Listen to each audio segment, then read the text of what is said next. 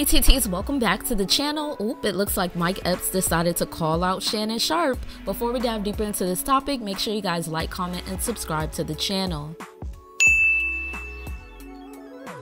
Yes, during a recent comedy show, Mike Epps decided to call out Shannon Sharp, insinuating that he might be secretly GAY. He said that Shannon Sharp called him trying to do an interview with him, and he immediately answered the phone and he said, "No, Teatea." He also insinuated that if you put a wig on Shannon Sharp, then he would look like Teatea's sister. So it's like, hold on, if you, and then you, he kind of has a point there. But I was like, let me not go on Shannon Sharp like Mike Epps is doing right now in this comedy show. He also claims that he said no because he didn't want to sit across from Shannon and have him looking at his, let's just say, tennis balls. He continues saying that Shannon's podcast is called Club Shay Shay for a reason, suggesting that Shannon is secretly GAY. Now, I would love to say that Shannon doesn't deserve this, but this is kind of what he gets for trying to shade our girl Saweetie with his recent interview with her. So if you can dish it, you can take it. But on a serious note, guys, these allegations about Shannon has been going around for a while now, since he's been spotted sitting next to his stylist. Yes, every basketball game Shannon goes to, he brings his stylist. His name is Hollywood along with him, and this stylist is openly GAY, and that's what started the rumors of people thinking that maybe Shannon has something secretly going on with his stylist. But people should also note and think about the fact that it's not foreign for celebrities to bring their stylists out places with them. Usually they form some type of relationship with them. In fact, many celebrities do this. I think more people are used to seeing certain stylists just go out with their female clients, but it's not foreign for them to go out with their male clients as well. Other than that, I think Mike Epps' comedy show and Mike Epps in general is a hilarious comedian, and it's not gonna be foreign for Shannon Sharp to get all of this backlash, of course, because his show is blowing up and his name is all over the media now. So I'm pretty sure it'll be more than just Mike Epps calling him out. And like I said, he did come for our girl Saweetie, so now he got somebody coming for him. What goes around comes around, child. Y'all let me know what y'all think about that in the comment section.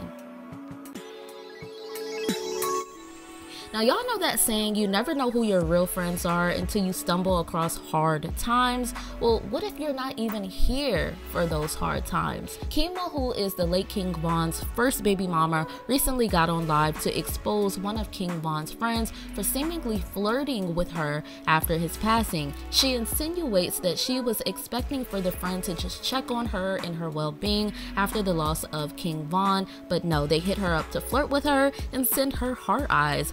She captions the video, "This is a sick world," and explains how there's no loyalty, saying that she understands now why some guys make it big, make all of this money, and leave their old friends behind. Now, this was really sad to hear. If you don't know anything about KingVon other than the fact that he does music, you should know that KingVon really cared about his friends. In fact, 3 years ago, KingVon put out this video on his YouTube channel, and it's titled Episode 1, Back to the Block, and he's basically taking his friends back to the block. He's explaining to everybody everything that he had to go through on his block, how he was raised and everything. And in this same blog, guys, he gifted his friends with stacks of money. I don't even know how much it was, but each one of his friends, he gave them a stack of money, and that just goes to show KingVon's loyalty and how much he really cared for his friends. As soon as he made a big bag, he just wanted to give back to his friends. So it's very disheartening to know that KingVon's friend or one of KingVon's friends would cross him like this, because I can almost guarantee that they wouldn't be doing this if KingVon was here. So you should keep that same loyalty if you really love and care about your friend,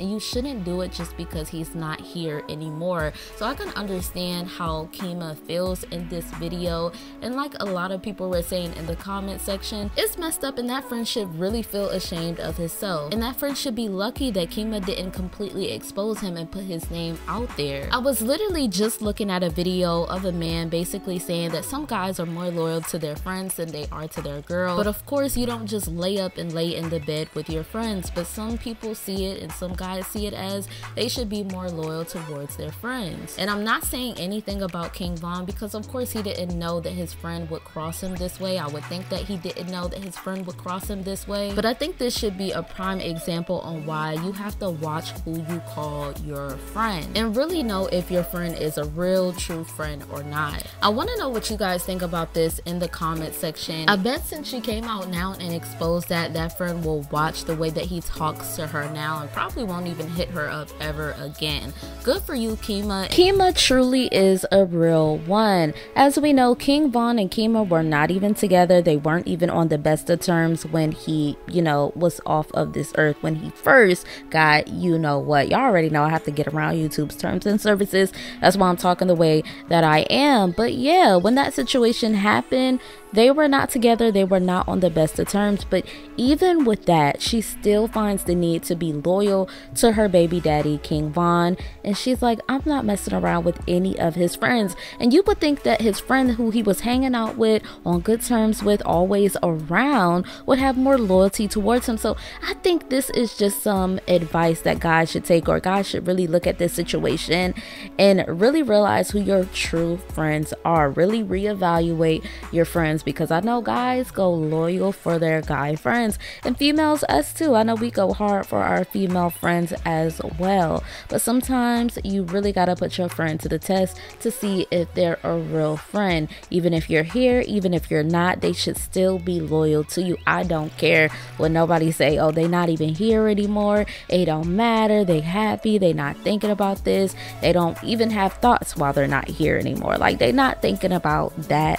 I understand that, but still, if your friend was here and you wouldn't be doing it, you shouldn't be doing it while they're gone. That's just how I see it. Y'all let me know what y'all think. Would you mind if your baby mama decided to start talking to your friend when you're not here anymore? Or do you just feel like you wouldn't even be worried about it? It's out of your hands because you're not even here anymore. Like I said, I want to know what y'all think in the comment section. Like I said, I just see it as wrong, okay? I think Kima really did the right thing, and kudos to her for not even exposing his name, because she better than me. I would have been like, this is who it is, because I'm not feeling you. How could you be disloyal to your friend who ended up in a tragic situation? Let's just say that. Like I said, y'all let me know what y'all think. What advice do you have in the comment section?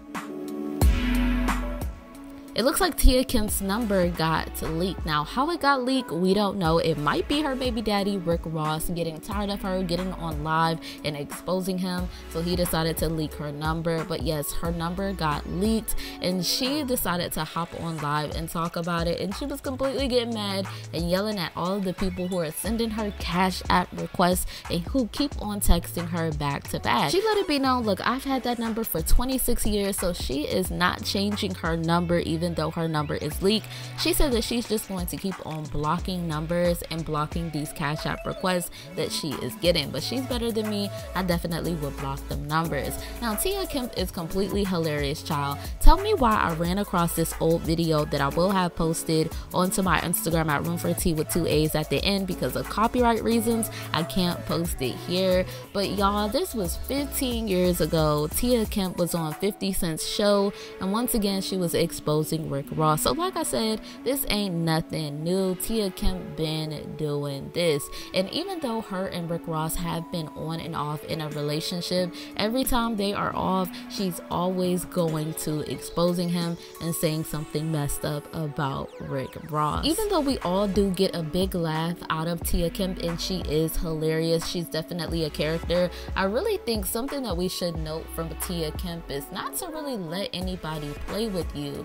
Like I said, her and Rickross have been on and off for years, and I don't know what she probably thought was going to come out of her relationship being on and off with Rickross. Maybe she thought that at the end of it they would get married or be together, or maybe she just never cared for a serious relationship. But it honestly does seem like she let Rickross play with her for years, because 15 years ago this video was put out. 15 years ago she was going back and forth with Rickross just like she is now 15 years later.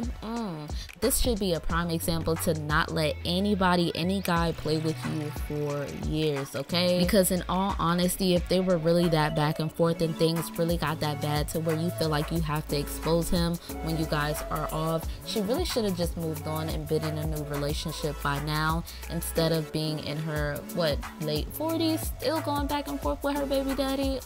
I don't know. Y'all let me know what y'all think about this in the comment section. Now, our last topic is going to be Drake and and 4BATS. At a recent show, these two decided to link up, and child, I can already hear the music now. I can already see me having their song on repeat. I can already see their song hitting the hot Billboard 100s, okay? I'm really hoping that 4BATS and Drake decide to collaborate, because y'all already know that song would be fire. Y'all let me know, would y'all be here for a collaboration between Drake and 4BATS? Like I said, I know I would be.